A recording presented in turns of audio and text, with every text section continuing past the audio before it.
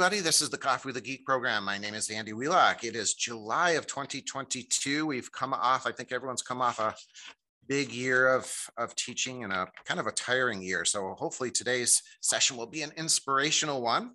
With me today is Cristen Magaletti, and I came across Cristen not only through Twitter is what I usually snag my guests from, but I saw her, I'm taking an Adobe creativity class, and she is featured on that, and I'll ask her a little bit more about that. Cristen, just a little bit of her background from what she sent me was she holds a BA in political science with a minor in world religions from BU, Boston University. My sister went there. Family favorite. You have an MA from New York University in secondary social studies education. We'll also talk about social studies and a dual certification in social studies and exceptional student education. Interesting topic. So born and raised in New York, full-time teacher since 2007, taught 8 years, New York City public school system in the Bronx, and now moved to Florida. And off camera comment, to get away from the snow. I think the snow days or lack of snow days. But anyways, she now teaches social science and social entrepreneurship, interesting courses at a private school in Palm Beach County.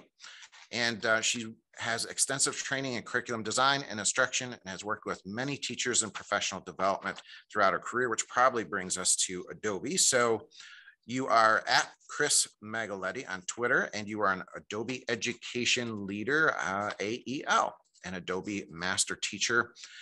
And you're also a blog contributor to Go Guardian, which I should have known they had a blog. And so we can talk about all of those things. But first, thank you, Cristen, for joining me today on this summer day. Happy to be here. I'm excited to talk to you today. And I guess we'll start with the easiest question of them all. Are you a coffee drinker? Favorite blends? I think coffee is my lifeblood. Essentially, I'm part coffee. Every day, it's usually just a medium roast, but I usually have Pike Place Starbucks coffee, or even I like the Kirkland Summit Roast, which is their version of it. Even more plug that they're a fair trade brand, and I use hazelnut creamer. So it's a pretty basic coffee, but that's what I need every morning. Nice. Okay, so what I usually like to ask, we've talked a little bit about your background, but kind of maybe add some color to your background in education. So what was your kind of educational journey? You know, you started off political science and world religions, which isn't necessarily an educational start. So tell us about why you got into teaching. Yeah, so originally I was one of those divergent thinkers myself. I really didn't envision myself as being a child and going into education, which a lot of educators do. Initially, my mom works in advertising. One of my inspirations, which is something that you asked as well. I grew up with that, and so that's what I thought I wanted to do. And I worked at the Food Network actually right out of college. While I was working, my sister, who has learning difference, she has processing and language receptive differences. She was really struggling in her social studies classes, and I was helping her work through and scaffold some of her problems. And I really realized that was something that I was really passionate about. And so I went back to school, started working with the New York City school system in the Bronx.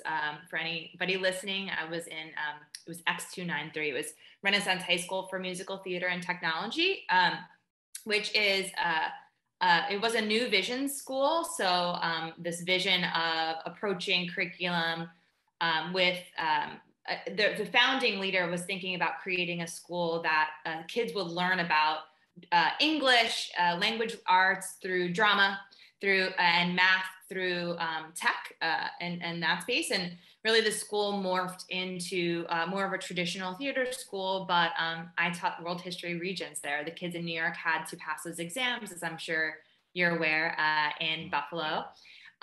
So I worked there for 8 years. We moved down to South Florida.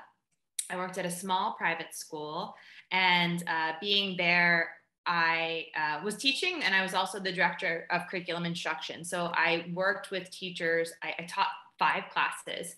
And then once a week, I had teacher workshops where we did observations there, and I helped administration write observation models that helped give pointed feedback to teachers.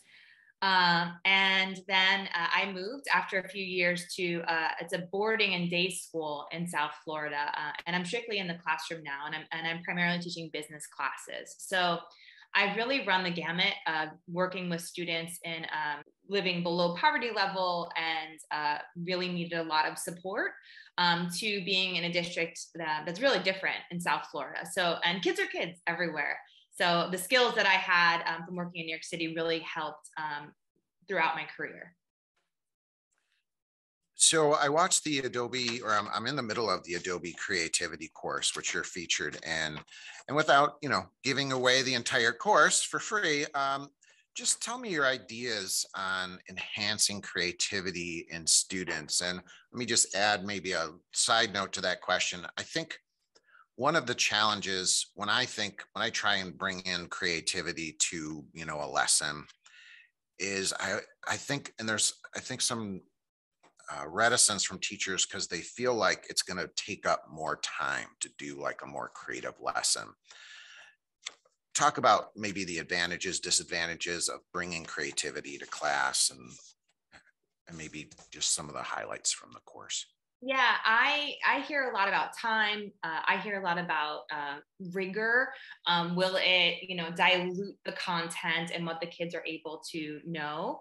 But being a contributor to that project, I'm also a full-time teacher in a high school setting. So I'm really aware of both of those pressures. And I actually, using creativity in the classroom, I think is especially important because if you ask me, this is my 16th year of teaching.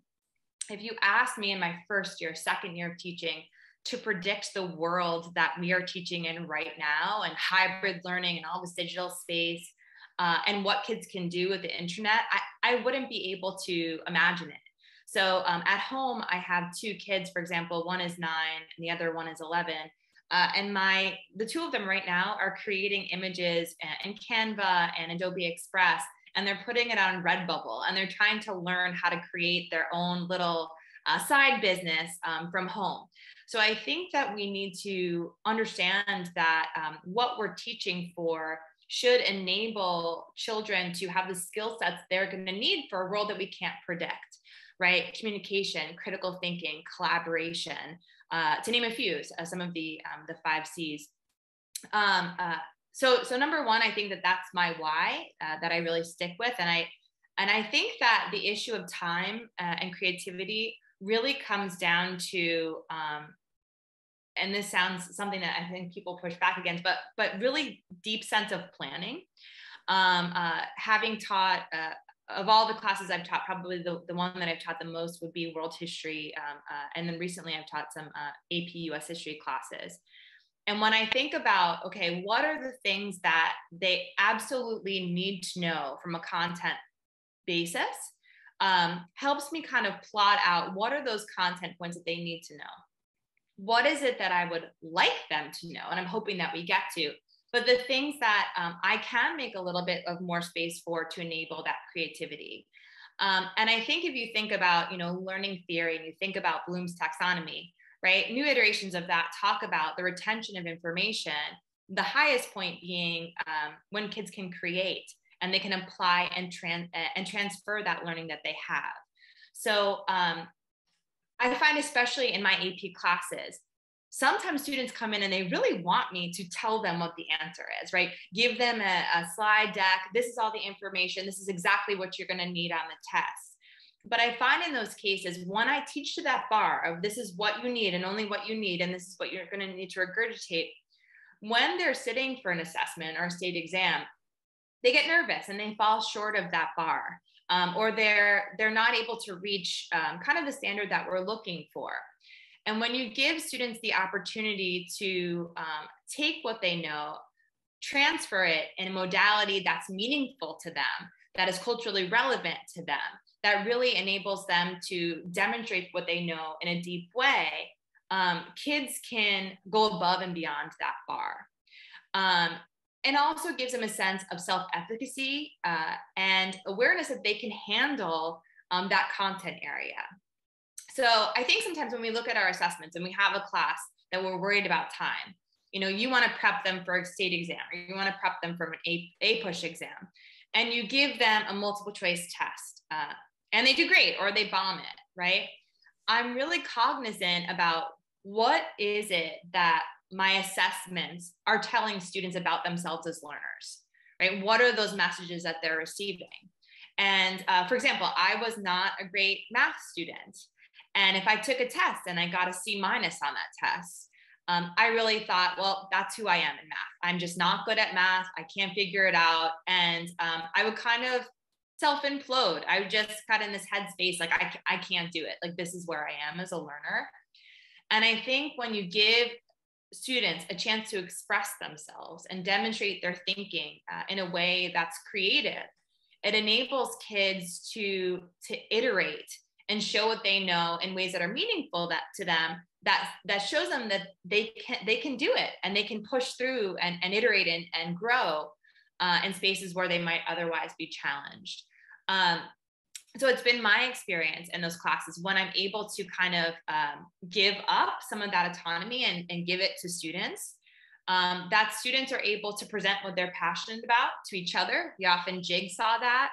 And then I give them an opportunity to present that information, and we work it back to answer those essential questions, so that I'm making sure that they are getting the content that they need while they're able to take those deep dives. And then I find that when I make the space for that, the kids tend to do better on their assessments, especially in social studies where there's writing, because they remember the details deeply about what it is that they researched, or that they explored, because it was something that aligned with their passions, versus, memorize these note cards, take a Quizlet, do a Kahoot, and then you forget it in 2 months. So I've even found that students, when they hear the excitement from other kids as they're presenting, it helps them remember other topics that weren't their own. So it's been my experience that students, the feedback that I get from them is sometimes they're nervous when they take my class, because my class is not traditional in the sense that I'm just the sage on the stage giving them all this information, and they might be used to that. But when students come back to me and tell me that they don't even remember how they got this information, but that it was just kind of stored there, and it really helped them get through, then I know that it's something that it has been successful for them. So that was kind of a lot for that answer, but hopefully that's helpful. It's a big topic for sure. Yeah. And I think what I kind of hear you saying is kind of redefining the education process has benefits in both ways. First of all, it can hit on students' different learning needs or perspectives and experience. It needs to be strategic from a teacher standpoint. It can't just be, just throw it in there, say, okay, kids, create a movie, and I'll go over here and read the newspaper, and you guys just create. It's got to be more strategic than that. Yeah.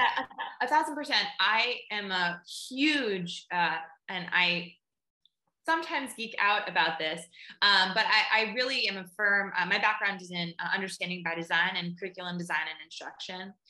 And I like to imagine that, kids grasp and hold on to every kernel of information that comes out of my mouth. But the reality is that I know that students will forget a majority of what they learn in my classroom.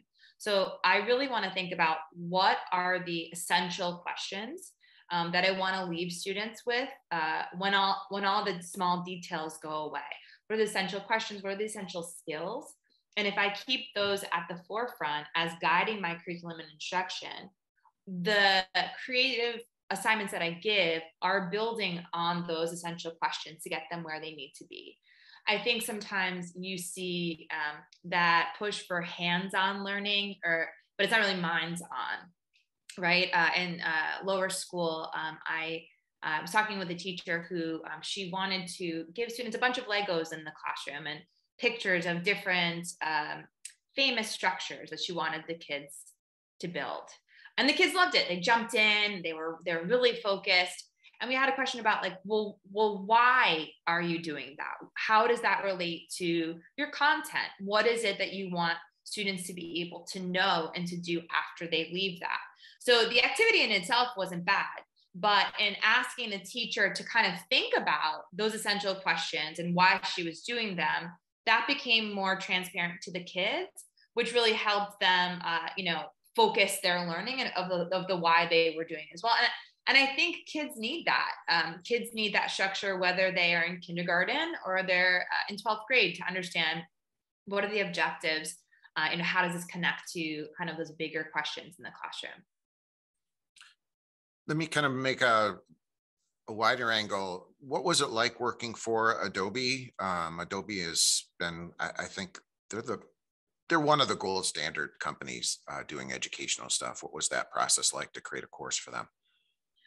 They're just a fantastic group of educators who are really passionate about transforming learning and amplifying learning for students and teachers.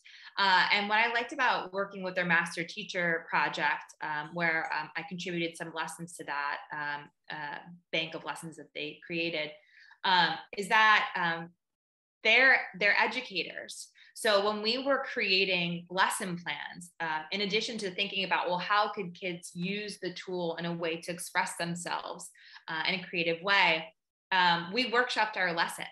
And I was able to meet with educators all over the world who workshopped my essential questions and kind of gave me resources and ideas to add to really boost my lessons. And so I think that in terms of having a PLN, it was awesome, because sometimes teachers are not given voice at their school, right? And you have all these ideas and you might feel like the square peg in a round hole, or maybe, you want to kind of share your ideas. And sometimes that can be great at your own school, but sometimes that can be divisive. So it was really great to be with a group of educators who are like-minded, who are committed to, UDL and amplifying learning outcomes, and people who really, pumped each other up and supported one another. It was really great. Awesome. So let's talk about what works and what doesn't work. Can you give me a concrete example of a success story using creativity to enhance student learning? Yeah. So it's interesting right now because most of my classes that I teach are business classes. So inherently, the kids are coming up with their own concepts. They're creating, business pitches. And so to see kids come back to that space and, maybe they weren't the most academic kid, but they're the really charismatic kid, the kid that rolls up their sleeves, to see them flourish and see themselves as a deep contributor to that space is always something that really motivates me. In a social studies classroom, I have a couple of things, a couple of examples that I really liked. So when I was working in New York, I was trained as an Avid teacher. Do you have Avid in Buffalo? No, not that I'm familiar with. Avid was a big program in the New York City public schools when I was there, and it stands for Advancement via Individual Determination. And essentially, it takes students who would be the first generation going to college, and it supports them academically with a lot of just really great best practices for use in the classroom. And one of the strategies from them that is one of my favorite is called a raft activity. And it is a scaffold that you can apply to so many different content areas. I use it a lot in social studies. R stands for role, A stands for audience, F stands for form, and T stands for topic. So you can say role, for example. I've done this in a lot of different ways. I just did it in an economics class where I had students, the role was that they were a financial advisor and they were working for a bank. And they had someone who wanted to make an investment, and they were a conservative investor. The audience, so that was their role. They were a banker. Their audience was the investor. The form, they had to create either a presentation, a website, or a flyer using Adobe Express or Canva or another tool of choice. And their topic was cryptocurrency, right, which is really, really volatile. I've also used that same strategy in a social studies classroom where I had, different leaders throughout history talking to some sort of constituent, right? And they're talking about some divisive topic throughout history.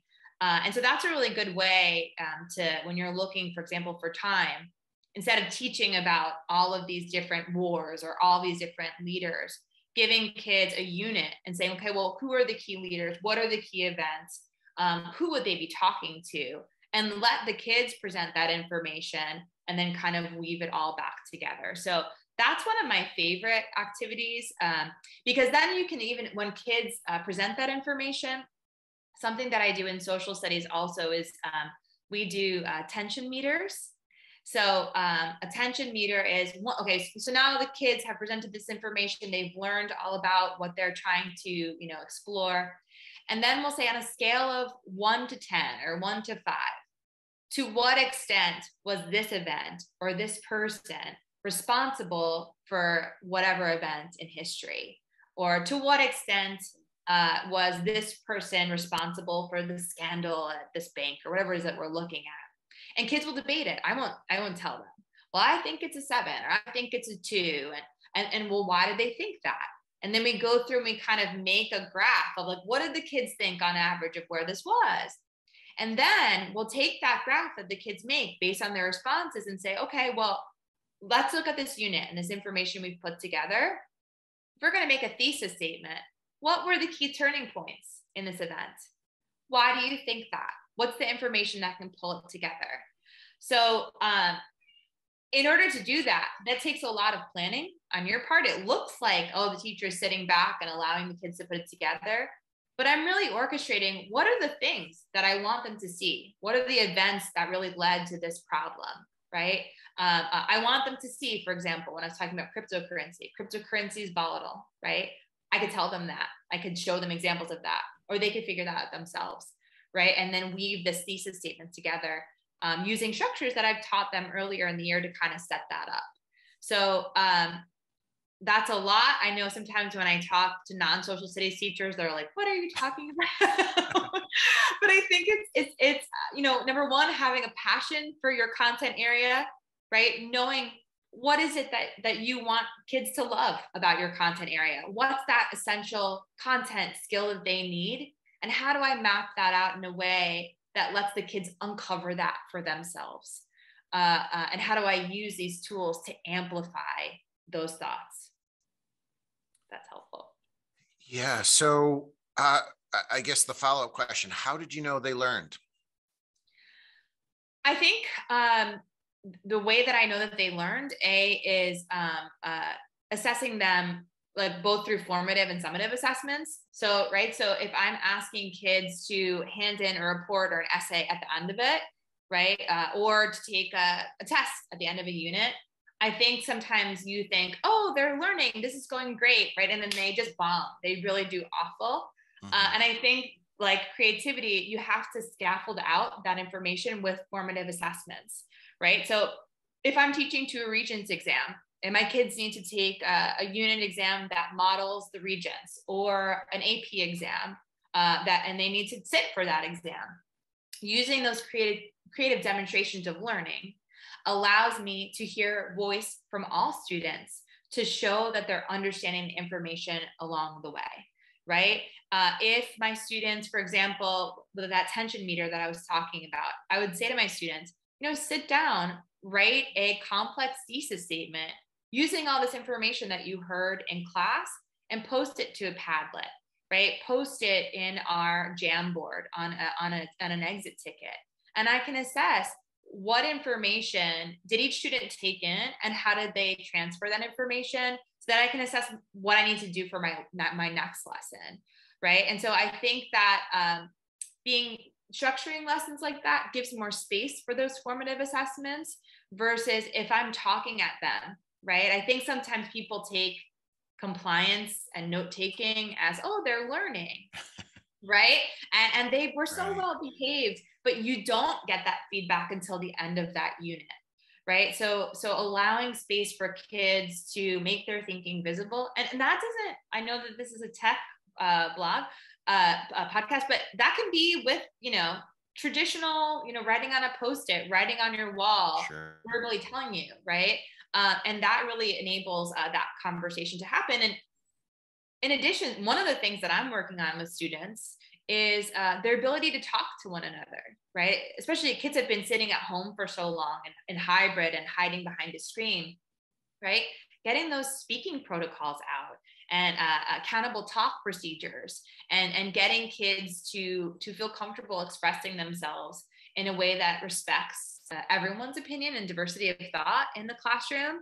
That's something that I'm looking for as well, and giving the kids a chance to make mistakes verbally or written. Like that not only serves the point of formative assessment, but it helps build that skill of collaboration and critical thinking as well. So for time here, I'm going to combine a kind of two of these questions here, because I do want to get to the Speed Geek questions. Sure. So from your perspective, I think you've highlighted what's working in education. What's not working in education? I mean, again, I'm talking American education. If there was maybe one thing you could say, we really need to change this. I think, man, there's a lot of things that are going on in the world right now, and especially in education. But I think it's disheartening to hear about the crisis that we're facing in education, and all the teachers have gone through in the past year, and to hear that standards are being lowered for teacher prep programs in certain states out of desperation. Because I think that being well-meaning and trying to get more people in front of kids is great. But I worry about, do teachers have enough training to understand the pedagogical choices that teachers make to support all learners, right? And I think something that is well-meaning, right, is Teachers Pay Teachers, for example, is this website that's out there. And a lot of people knock it. There are some great things that are there, but you have to know what to look for. You have to know what does a strong lesson plan look like? What does a strong unit look like? Because there's a lot of noise in that space, and there are a lot of packets that can be thrown at kids. So I think that that's a concern that I have.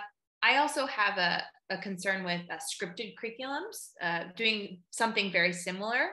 Scripted curriculums, I think, tends to happen in lower grades, but I worry about the lack of teacher autonomy and being able to make choices that best fit the needs of the students that they have in front of them. I've spoken at conferences about creativity before, where teachers have come up to me and said, how do I do this at my school? Administration won't let me veer from this packet or this structure. And that's a challenge, right? You have to kind of work creatively within the box and the structure that you have. But yeah, so I do have some concerns. I understand the written curriculums, especially if you're going to have people without a background in pedagogy and the need to feel a sense of control over what you're doing. Mm-hmm. But that's where my concern lies. And I think that that's where you get a lot of burnout, especially from veteran teachers who see kind of the dilution of the profession over time is upsetting. Okay, let me throw a couple of Speed Geek questions at you. What's your favorite educational blog? I like Cult of Pedagogy and Edutopia. I think that she, for Cult of Pedagogy, yeah, I think she has some just really great, insightful, innovative strategies. Linked to lots of different resources that I'm always excited to read as well. Yeah, I think she's amazing. Edutopia is up there as well. You can't turn away. You have to read. Yeah, and I think always for me it helps me spark different ideas of what I can do in my classroom or how that might look with my students. Okay, so I'm going to bring up a wakelet of some of your recent. This is a new kind of feature here. Of some of your recent tweets, And let's see what you can think about those. You said in one tweet recently, I want to put together a playlist of all these awesome suggestions. I like the concept of wayfinding, quote unquote, or this notion that we are finding our way and learning together with our students. What's up with that? What's wayfinding? I don't know what the playlist was referring to. A long time ago. But the wayfinding is something that actually an administrator said in a session as we were shifting to quarantine, when we were first going together, and he was talking to all faculty, especially those who were really nervous to go into this space together. And I just love this expression of that when you're teaching technology or doing something that's outside of your comfort zone, sometimes teachers feel like they want to be the sage on the stage. They want to be that expert and they don't want to be vulnerable with students. And I think it's really powerful to say that we're finding our way together, right? That the kids can teach me just as much as I can teach them, especially when it comes to technology. And if I'm comfortable enough to give them that space, I'm always blown away with what the kids are able to do, right? There's been opportunities where I've given students a chance to express themselves creatively, and I'll suggest some tools for them to use. And if a kid comes to me and says, I'd like to use something that's much more advanced, I always say, go for it, right? I'll learn with them. We'll find YouTube videos, ways that explain it in ways that make sense to both of us. And I think that that's really something that's powerful for you as a teacher, for students to hear in your classroom, or on collaborative teams. One of my favorite professional events recently was on my AP US history team. I was working with somebody who had a structure to his lessons and kind of did it in a specific way. And I use HyperDocs in my classroom. And I said, okay, well, you do it this way.